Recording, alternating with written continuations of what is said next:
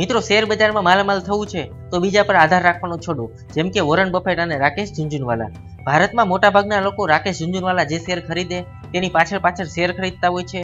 હા, એવું જરૂર થાય છે કે રાકેશ ઝુનઝુનવાલા જે શેર ખરીદે તે શેરની કિંમત વધે છે, કારણ કે તે લાખો કરોડો શેર એકસાથે ખરીદે છે, ત્યારે તે શેરનો જથ્થો ઘટે છે. અને આપણે અર્થશાસ્ત્રનો નિયમ તો જાણીએ જ છીએ કે માલની અછત થાય ત્યારે તેનું મૂલ્ય વધે. પણ એક વાતનું ધ્યાન રાખજો, શેરની કિંમત વધી જશે ત્યારે રાકેશ ઝુનઝુનવાલા તો નીકળી જશે અને તમે હલવાઈ જશો, કારણ કે તમને ખબર નથી કે રાકેશ ઝુનઝુનવાલા ક્યારે નીકળી જવાના છે અને શેરનો જથ્થો એકાએક ક્યારે વધી જવાનો છે. તો મિત્રો શેરનો જથ્થો વધશે તો શેરની કિંમત પણ ઘટશે, એટલે તમે હલવાઈ જશો. તો આજે હું તમને બીજા એક સૂત્રની મદદથી શેર બજારમાં રોકાણ કરવાનું જણાવીશ, જે સૂત્ર તમે બધા પણ જાણો છો પણ તેનો ઉપયોગ નથી કરતા. તે છે મહેનત કરો તો ફળ મળશે. હવે તમને પ્રશ્ન થતો હશે કે શેર બજારમાં વળી મહેનત કેવી? તો આ વિડીયો પૂરો જોવો, તમારા મિત્રોને શેર કરો અને તમારી જાત મહેનતથી શેર બજારમાં રોકાણ કરો. તો આવો જાણીએ. તો મિત્રો સૌથી પહેલાં એક નોટ લઈ લો, એક પેન લઈ લો અને નોટના પ્રથમ પેજ પર જેટલી કંપનીને તમે ઓળખતા હોય, તમને તેના પર વિશ્વાસ હોય, તમે તેની પ્રોડક્ટ ખરીદતા હોય તેનું એક લિસ્ટ બનાવો.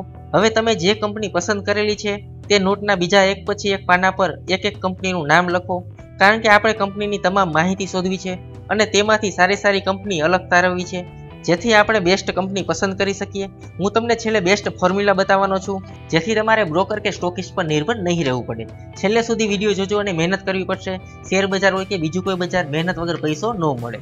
હવે તમે જેટલી કંપની સિલેક્ટ કરી છે તેને તમારી ભાષામાં ગૂગલ પર સર્ચ કરી તેની લેટેસ્ટ માહિતી મેળવો, જેમ કે તેના લેટેસ્ટ સમાચાર, દેવું, નવું રોકાણ જેવી માર્કેટની અસર કરતી કોઈ પણ બાબતો. અને એ પણ ખાસ જુઓ કે તમે કંપનીમાં જૂના કોઈ સમાચાર તો નથી વાંચી રહ્યા ને. જે માહિતી શોધો તે લેટેસ્ટ શોધો. હવે આમાં કોઈ ખરાબ સમાચાર તમારી સામે આવે તો તે કંપનીને છોડી દો અને બીજી કંપની તરફ આગળ વધી બીજી કંપનીને સર્ચ કરો. આવી રીતે દરેક કંપનીને સર્ચ કરો. બીજું સ્ટેપ છે, તમારા કમ્પ્યુટરમાં moneycontrol.com વેબસાઇટ ખોલો અને દરેક કંપનીને એક પછી એક સર્ચ કરી જે તે કંપનીની વેલ્યુએશન જેવી કે શેરનો ભાવ, market cap, PE ratio, book value, dividend, industry PE, EPS, price book, dividend yield, face value અને ડિલિવરેબલ જેવી વેલ્યુએશન નોંધી લો. હવે કંપનીની નાણાકીય સ્થિતિ નોંધવા થોડા નીચે જાઓ અને ચોખ્ખું વેચાણ, અન્ય આવક, કુલ ખર્ચ અને ચોખ્ખો નફો કે ખોટ જેવી બાબતો નોંધી લો. અહીં તમને ક્વાર્ટરલી ડેટા મળશે. અહીં નીચેથી તમે અર્ધવાર્ષિક કે વાર્ષિક ડેટા પણ જાણી શકશો અને જે તે કંપનીનો લેટેસ્ટ વાર્ષિક રિપોર્ટ પણ ડાઉનલોડ કરી શકશો. આવી રીતે જે તે સમયની વેલ્યુએશન અને નાણાકીય સ્થિતિ જાણી લીધા બાદ તેની બેલેન્સ શીટ વિશે જાણવા જમણી બાજુ બેલેન્સ શીટ મળી જશે, જેમાંથી કુલ શેરથી ઉદ્ભવેલ મૂડી કેટલી છે, કંપનીની નેટવર્થ કેટલી છે, કુલ દેવું કેટલું છે, તેનું બીજી કંપનીમાં રોકાણ કેટલું છે અને કંપનીની કુલ મિલકતો કેટલી છે તે પણ નોંધી લો. અહીં 2 ક્વાર્ટર આપેલા જ છે અને આ છેલ્લા 2 ક્વાર્ટરના ડેટા જ લખવાના છે, જેથી પછીના 2 ક્વાર્ટર પછી કંપનીની વાર્ષિક સ્થિતિ જાણી શકાય. હવે હું તમને જે રહસ્ય બતાવવાનો છું તેના પહેલા થોડી અગત્યની વાત કહેવા માંગુ છું. મિત્રો, ભારતમાં સેન્સેક્સ અને નિફ્ટી આ 2 મુખ્ય ઇન્ડેક્સ છે. આ 2 ઇન્ડેક્સ બજારની હાલની સ્થિતિ દર્શાવે છે, તેથી તેનો PE રેશિયો જાણવો જરૂરી છે. PE રેશિયો કેવી રીતે જાણવો તે હું મારા આગળના વિડીયોમાં બતાવીશ. તમને મારો આ વિડીયો પસંદ આવે તો લાઇક અને કમેન્ટ જરૂર કરજો. હવે મિત્રો, દરેક કંપનીની વેલ્યુએશન, નાણાકીય અને જે તે કંપનીના લેટેસ્ટ ન્યૂઝ નોંધી લીધા પછી તમારે 6 મહિના સુધી ફક્ત રાહ જોવાની છે. રોકાણ કરવાનું નથી, આપણે પૈસા કમાવવા છે, ગુમાવવા નથી. 6 મહિના પછી ફરી એક નોટ લો અને ફરીથી એ જ વસ્તુ નોટ કરી લો જે મેં તમને અગાઉ કીધેલી.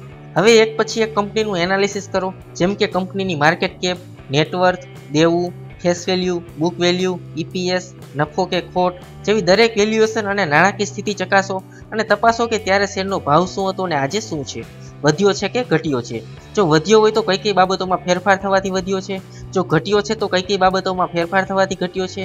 આમ 2 કે 3 કંપનીમાં જોશો એટલે તમને ખબર પડી જશે કે આ બધી કંપનીઓમાં આટલી જગ્યાએ ફેરફાર થવાથી શેર વધ્યો છે કે ઘટ્યો છે. હવે સમય આવ્યો છે રોકાણ કરવાનો. મિત્રો, હવે તમારી મહેનત રંગ લાવવાની છે. મિત્રો, હજી તમારે સીધું રોકાણ કરવાનું નથી. તમારે બજાર ડાઉન થાય ત્યાં સુધી રાહ જોવાની છે. નિફ્ટીનો PE રેશિયો 10 થી 15 ની વચ્ચે આવે ત્યાં સુધી. નિફ્ટીનો PE રેશિયો આમ તો 10 થી 30 ની વચ્ચે જ રહેતો હોય છે, પણ આ તો બજાર છે. ક્યારેક ગંભીર પરિસ્થિતિ અને ક્યારેક અતિ સારા સમાચાર તેને વધુ વધારી ઘટાડી શકે અને તેજી મંદી આવી શકે. હવે માની લો કે નિફ્ટીનો PE રેશિયો 10 થી 15 ની વચ્ચે છે અને અલગ અલગ કંપનીની વેલ્યુએશન તેમજ નાણાકીય સ્થિતિ ચકાસ્યા બાદ તમને આપમેળે આઈડિયા આવી જશે કે ક્યાં ફેરફાર થાય તો શેરની કિંમત વધે છે અને ક્યાં ફેરફાર થાય તો શેરની કિંમત ઘટે છે. આવી વીક તો તપાસી શેરની વેલ્યુ કરતાં ઘણી નીચી કિંમતે જો તમને કોઈ એ ગ્રેડની સારી કંપનીનો શેર મળતો હોય તો રોકાણ માટે વિચારી શકો. મિત્રો એ યાદ રાખો કે આ રોકાણ 1-2 દિવસનું નહીં પણ 6 માસ 1 વર્ષ કે તેથી વધારે વર્ષોનું હોવું જોઈએ, જેથી સારા સમયમાં તમને સારો નફો મળી શકે. અને બીજી એક અગત્યની વાત, એક કંપનીનો શેર તમને 10 રૂપિયામાં મળે છે, બીજી કંપનીનો શેર 500 રૂપિયામાં મળે છે, તો 10 રૂપિયાવાળો શેર ખરીદાય એવું માની લેવું મૂર્ખામી છે. એટલું યાદ રાખો કે જે શેરની કિંમત વધારે છે તે કંપનીમાં તમારી હિસ્સેદારી વધુ છે, એ કંપનીએ તેના શેરના ટુકડા વધારે નથી કર્યા, તેથી તેનો ભાવ વધારે છે. આપણે શેરની કિંમતને બદલે વધઘટતી ટકાવારીથી પૈસા કમાઈએ છીએ, નહીં કે તેની ઓછી કિંમતથી વધારે શેર ખરીદીને. અને બીજી એક વાત યાદ રાખો કે એક કંપની પસંદ કરવા કરતાં એક કરતાં વધારે કંપની અલગ અલગ સેક્ટરની પસંદ કરવાથી વધારે ફાયદો થાય છે. એટલા માટે અલગ અલગ સેક્ટરની એક કરતાં વધારે કંપનીમાં રોકાણ કરો. તો મિત્રો આ વિડીયો તમને ગમ્યો હોય તો લાઈક જરૂર કરજો. જો તમે મને કોઈ બાબત વિશે વિડીયો બનાવવાનું સૂચન કરવા માંગતા હોય તો કમેન્ટમાં જણાવજો અને મારી ચેનલ સબસ્ક્રાઇબ કરી બેલ આઇકન દબાવજો. આપનો દિવસ શુભ રહે. જય ગરવી ગુજરાત.